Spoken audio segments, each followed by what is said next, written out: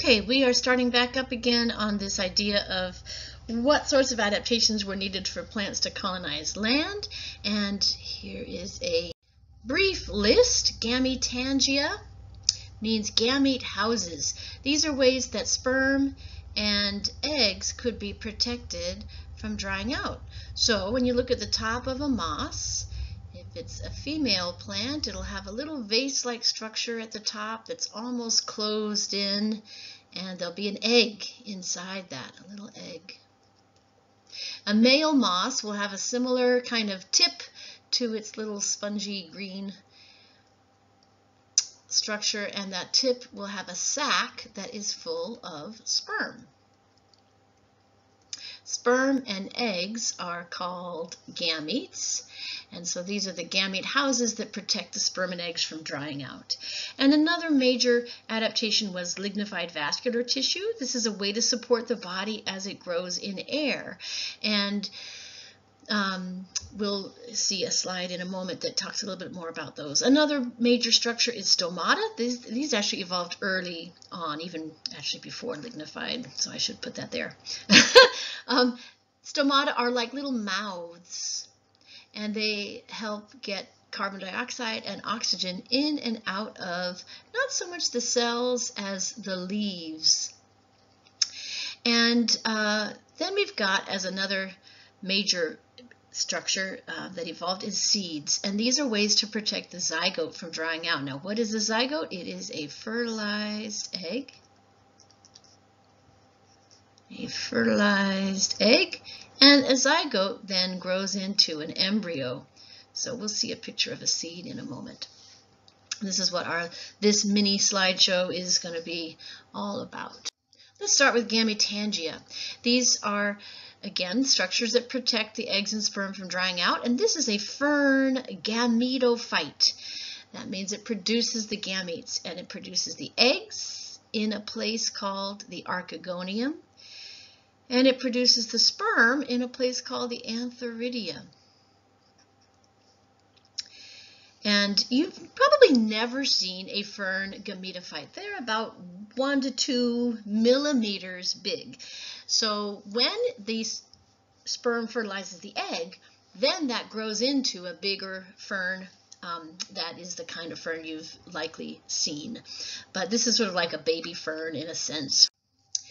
So let's look a little bit more at lignin. It is a complex polysaccharide with a very long chemical formula, 31 carbons, 34 hydrogens, and 11 oxygens. No need to memorize this, but if I were to give you the formula, I'd want you to be able to tell me how many hydrogen atoms there are, etc., in a molecule of lignin. So it's a polysaccharide molecule. And it doesn't bind to water, so it's a really good molecule to line the water transport tubes of plants, called the xylem. So it's an important part of what we call vascular tissue. So lignified vascular tissue is what we talk about being the xylem and the phloem.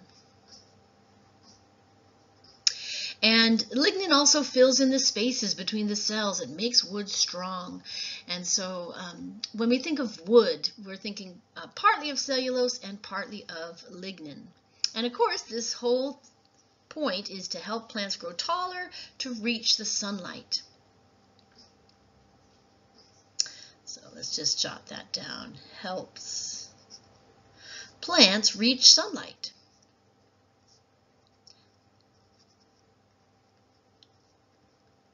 Now, it's important to remember that all these adaptations that we've talked about took a long time to evolve. They evolved by random mutation and then natural selection.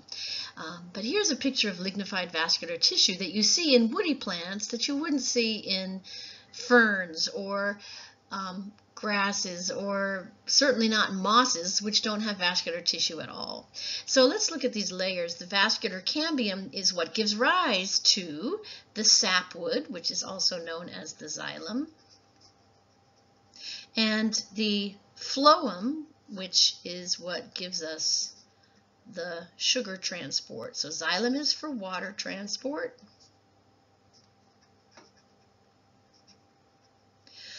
Phloem is for sugar transport.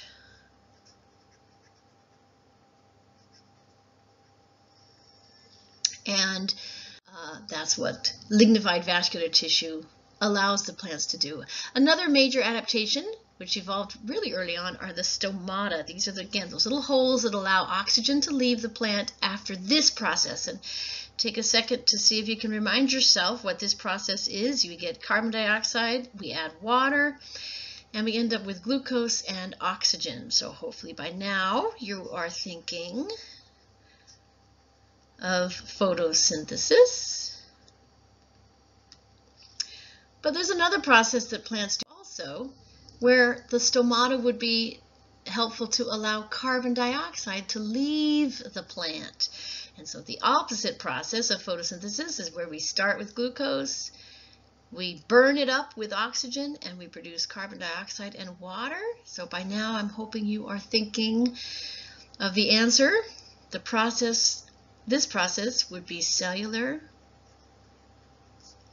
respiration.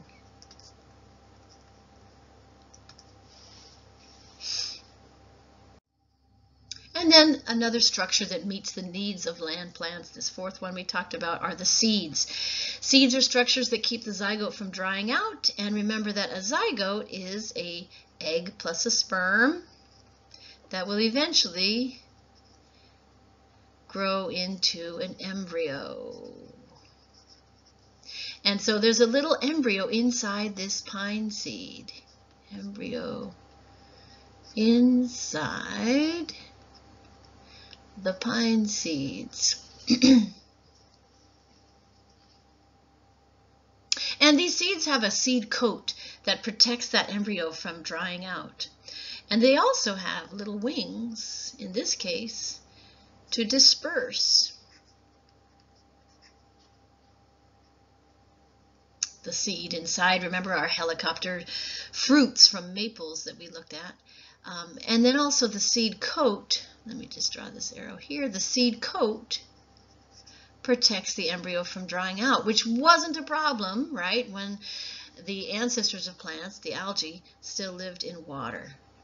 Seed coat prevents drying out.